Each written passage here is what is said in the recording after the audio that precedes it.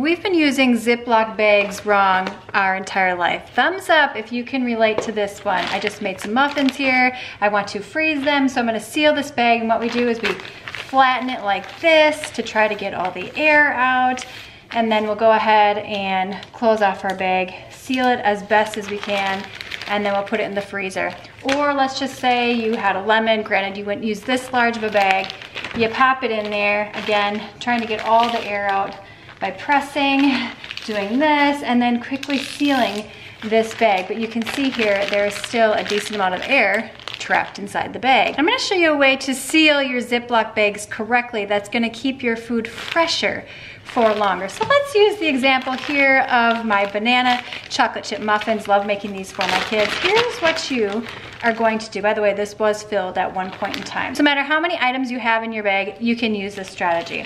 Now, there's two ways to do this. The second one is the one that you're probably gonna wanna do. You can go ahead, get as much air out as you possibly can, and then you're just gonna seal half the bag to about there. And we're gonna keep one part open. Now, I would only do this if you're the only person that's gonna be eating the remaining of the items in the bag. And all you need to do is go ahead, put your mouth on this, and suck out the remaining air. Look at that. You've just created your very own vacuum seal. But let me show you a more sanitary way to do this. Now, depending upon how big of a bag you have, you're gonna need to suck more air out. The larger the bag, you're sucking more air. You get it. All right, this is what we're gonna do this time. Again, we're gonna press as much air out as we possibly can, and we're gonna close it even farther. But this time, you're gonna grab a a straw. You're just gonna stick that in there, close it up, and then watch the magic, my friend.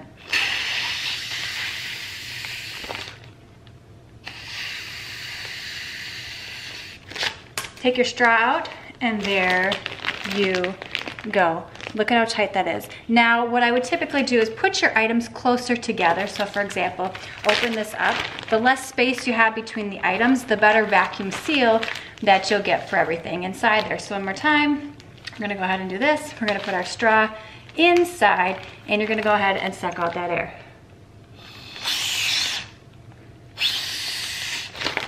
And you can see this time, because the items were closer together, look at that, these muffins are gonna be fresher for longer. Now, if you wanna see some clever alternative hacks when it comes to Ziploc bags, for example, how to make these bags any size you want, click the video on screen now, thumbs up, subscribe, and I will see you, my friend, in the next one.